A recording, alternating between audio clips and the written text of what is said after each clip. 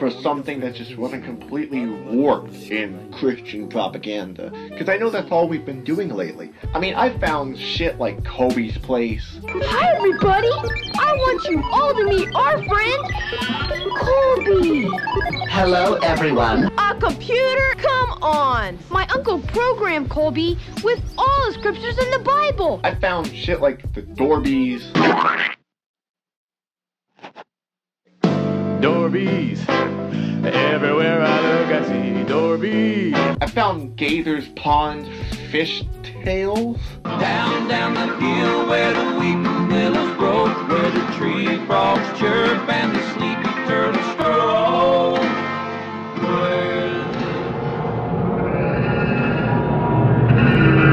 And I mean, of course, I found the notorious atheist nightmare. Behold, the atheist's nightmare. Now, if you go to the top of the banana, you'll find, as with the soda can makers, they placed a tab at the top. So God has placed a tab at the top.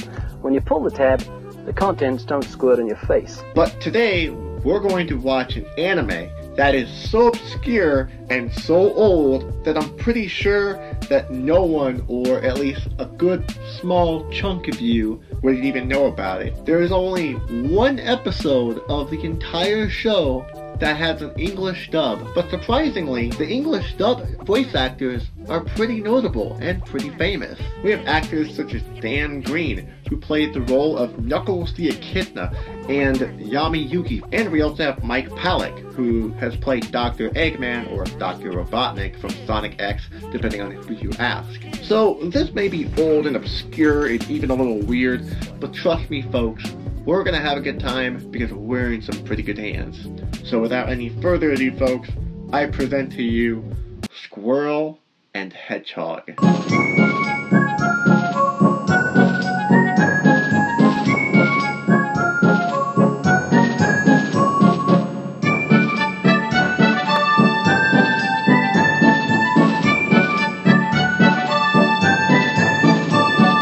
Now, you might think that, you know, that because of the title and the voice cast, that Sonic the Hedgehog is going to be in this, but alas, our hearts are broken. Because the anime was made in 1977, and that pretty much outdates Sonic by at least 14 years. But regardless, this song, it kind of reminds me of the American anthem, Yankee Doodle.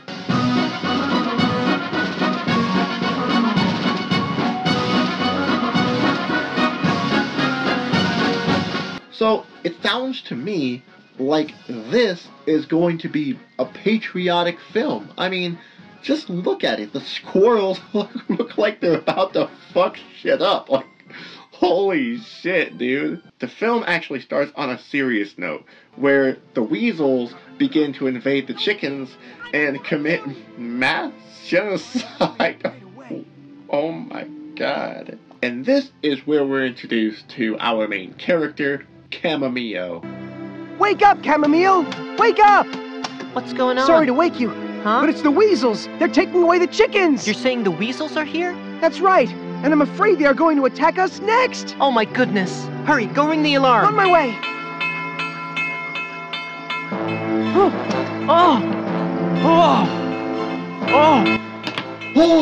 My friends, we're in big danger. If the weasels took the chickens, that means they're coming for us too. That means we have to do something right away. But how? We can't. We will think of something, but meanwhile... What do you mean? How are we supposed to do that? The guards are alert and standing by. Okay, you know, it's clear that the voice direction for this dub is just nothing to brag about, but Dan Green makes for a great narrator. The squirrels are a happy and hard-working community who live in peace with the animals in the forest. I mean, you can clearly tell that Dan Green is working with a team of amateurs here. So the next day, the squirrels are, do you need help there? Oh, I am the most powerful bear. I am most elegant too. I can sing and dance the trot, but also have the strength of two. Okay, you know, Mike Palak, he may be a great voice actor, but, you know, he's no singer. Good morning! Sensorso, you scared me. I thought you were the weasels. The weasels? I wish they would appear. I would show them who's boss. I heard about the chickens. If they try the same with you, they'll have to deal with me. So Mike Palak is playing the role of Sensorso, the bear, and he begins to show off his strength and further negotiates teaming up with the squirrels. Hooray, hooray, hooray for Sansoro! So wait, is it Sensoro or is it Sensorso? Sensorso? I am Sensorso. Hooray for Sansoro! Sansoro has shown great strength and friendship to us. Dear squirrels, from now on we have a new friend and protector, Sensorso. I mean, you know, I'm gonna go with Sensorso. I just think that's a cooler name. We squirrels cultivate the ground. We build nice houses, but it is hard to live among the weasels who want to conquer and control the Valley of the Lotus. Write a message to all the animals of the valley. The weasels think they can crush us by force, but we can crush them with laughter. That's your plan? Dude, you know, you can't just, you know, laugh your problems away. I mean, if it only took laughter, then all of the world's problems would be solved. So now we're introduced to the weasels, who are trying to figure out an effective way to invade the squirrels and hedgehogs. Oh yeah, I almost forgot to tell you. There are hedgehogs. So the weasels summon a couple of rats to spy on the squirrels and hedgehogs in a secret house in the forest where they're having a feast. How nice it is that we can all be together. We had such a huge meal, but it seems to me that Pig ate the most. Excuse me, friends, excuse me. It's true that we should have fun, but let us talk about how we should behave. Yeah, you filthy animals, you need to learn to behave at the table and, you know, stand upright like humans do. I mean, even though humans are clearly not canon to this. We hedgehogs will defend our freedom at any cost. Long live Lotus Valley! Thank you, my friends. Commander Sting's words make me happy, and I am sure that we all agree. Long live freedom, long live our dear valley, and long live all the nice and good animals. Chamomile, the ducks are arriving. They bring news. Okay, let's go. Okay, so the ducks bring back a comrade, and, you know, the comrade was captured by the weasels. The rat notices the ducks are on their side because, you know, we clearly, you know, knew that as the audience, you know, we knew this since the beginning of the episode. That was explained to us. Yeah. Please take good care of him. Poor Cyclamen. I'll just bet that if I hadn't written that message to the weasels, they wouldn't have had a reason to kidnap him. Huh? Hey, Chamomile, you shouldn't regret what you've done. It was the right thing to do. The weasels will never take our freedom away, you hear? Because I, Sensorso, will crush them. Oh, goddamn, Dr. Eggman. I mean, Sensorso. You scared me. And you clearly scared the rats, too, to which they get caught, and the squirrels are completely okay with the idea that they're being spied on. Oh, the rats were spying on us. Can you believe it? Now they're going to report everything, Chamomile. Let them report it. Let them know that all the animals in the forest are in agreement. You can say that again. And we hedgehogs are willing to fight if need be. We ducks fight anywhere, anytime. But we're peaceful animals. Are you suggesting we go to war? Even the gentlest animals should defend their right for freedom, and that's what we'll do. He's right, you know. Good. Yes. Good. Everything is in order.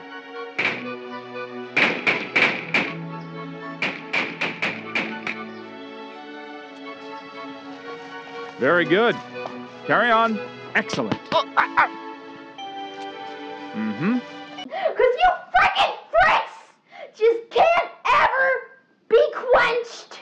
Your fantasies can't ever be quenched, can they? Perfect. In recognizing a communist, physical appearance counts for nothing. If he openly declares himself to be a communist, we take his word for it. If a person consistently reads and advocates the views expressed in a communist publication, he may be a communist. If a person supports organizations which reflect communist teachings, or organizations labeled communist by the Department of Justice, she may be a communist. If a person defends the activities of communist nations while consistently attacking the domestic and foreign policy of the United States, she may be a communist. If a person does all these things over a period of time, he must be a communist. But there are other communists who don't show their real faces, who work more silently.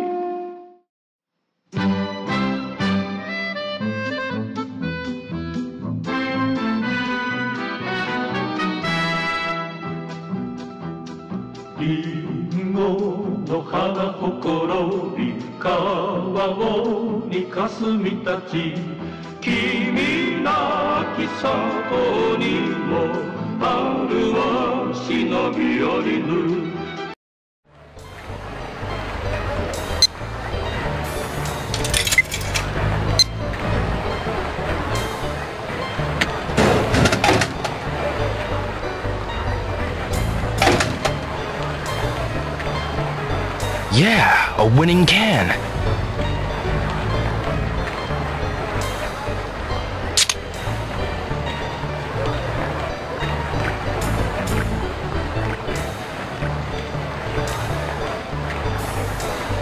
Ooh. Ah, good.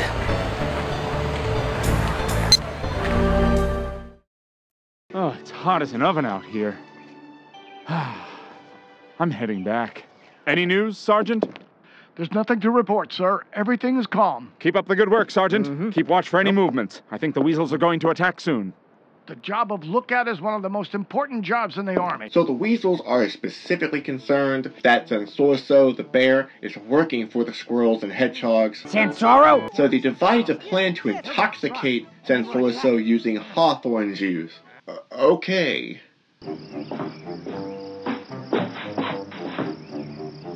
Job of lookout is one of the most important jobs in the Army. Sansorso! Hello there, Sansorso. What's this? Greetings, mighty Sansorso. Knowing how much you like hawthorn juice, I took the liberty of bringing you 2 bottles as a gift. You can drink up at once! How dare you come over here? You think I don't know that you work for the weasels? Go away right now. I don't want to see you or your juice. Yeah, you know, the rats really suck at being discreet, especially when they need to be. It's almost like they can't even do their fucking job right.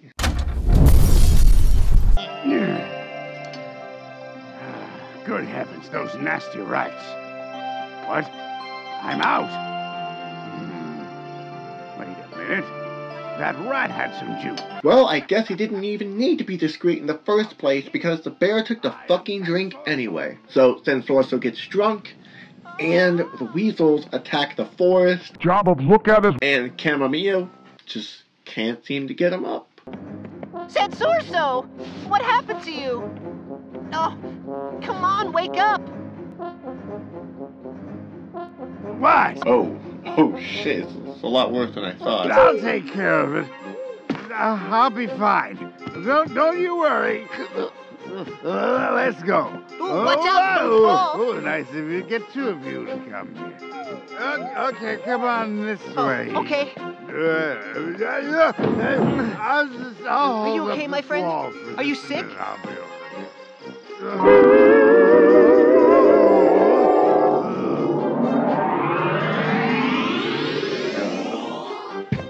Oh no!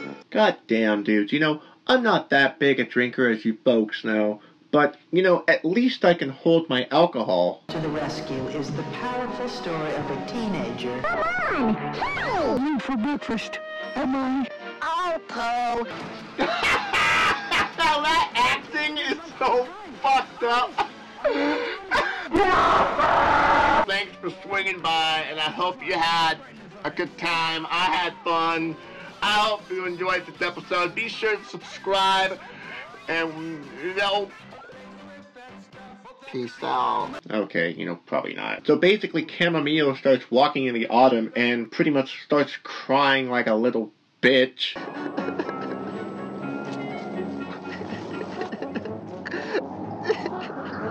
And then, just like a little bitch that he is, he gets captured by the weasels, so it's up to the fucking hedgehogs to release him.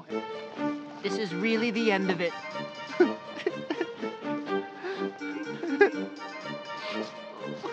Get a move on. Let's go. Chamomile, over here! Oh, damn. You know, these hedgehogs, they're badass. You know, these gotta be my favorite characters because, you know, we wouldn't get another hedgehog with a gun until Shadow the Hedgehog in 2005. But, you know, Shadow is nowhere near as cool as these hedgehogs. Where's that damn fourth Chaos Emerald? That way! Anything new, Golden Beak?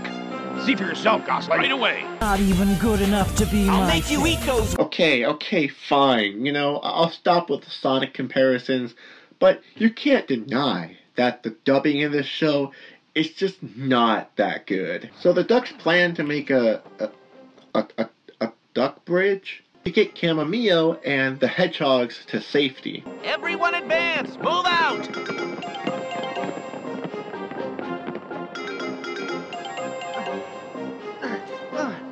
And release!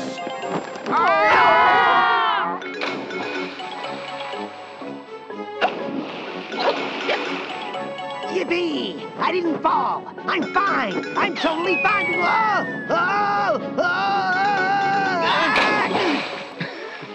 Okay, that was legitimately funny. Don't worry, Chamomile.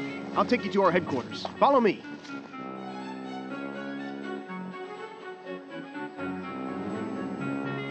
Okay.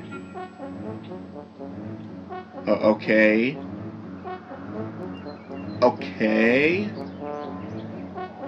Come on, dude. Are you fucking kidding me? Actually, this type of camera panning is littered all throughout the video. In fact, here's a couple examples of times that the animators just couldn't think of anything better to pad out the animation with than just long-term camera panning.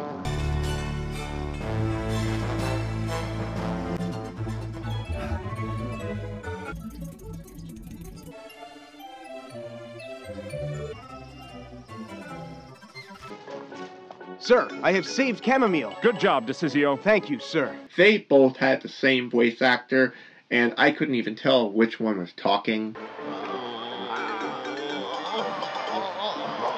Oh, come on. It's fucking water. What did you do? Belly flop the water? Did you hit your head against a coral reef? We have to respond to the call of duty and be ready to fight. Do you hear me, Chamomile? We must fight. You're right. We have to do something. The idyllic valley of the Lotus is about to be torn apart by war.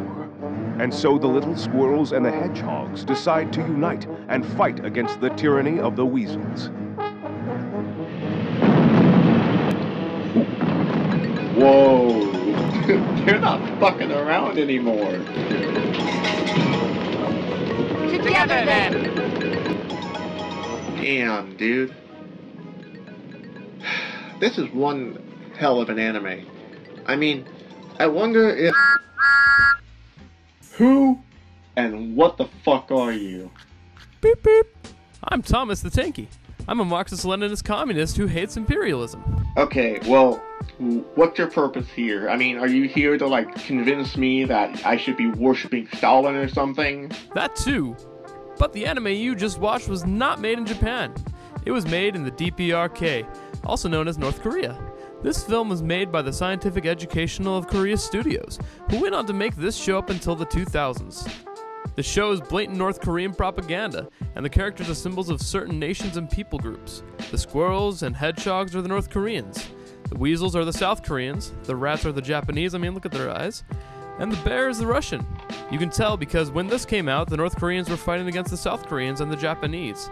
And the Russians were promising to help them out, but they ditched them in the end. This anime teaches North Korean children about Jinche, the philosophy of self-reliance, which is why North Korea are known as the hermit country. And trust me, this anime is so fucking brutal that they show full-scale war and animals getting fucking impaled. Oh, wow. Well, I mean, thanks for that insight. I I mean, I guess the more you know, you know? Also, Stalin did nothing wrong, and he honestly tried his best. Castro gave other countries doctors and... Hey! This is my show. This is not your show. So, shoo! Get out of here. Fucking imperialist.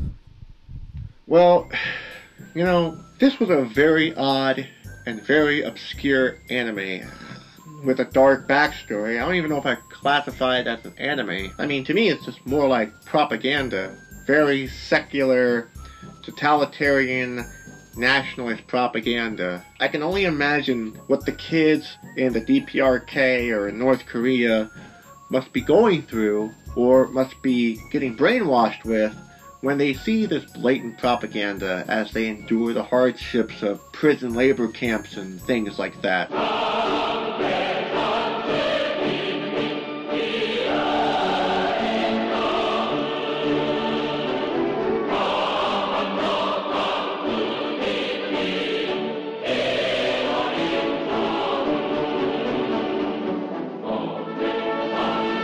Thanks for watching, and be sure to subscribe if you had a great time, and also be sure to like the video, subscribe, do it again, and make sure that you do it 3 times. That way it makes sure that you subscribe again, and do it again and again and again, and just keep doing it. Never stop subscribing. Just always subscribe to my channel. Just subscribe a million times.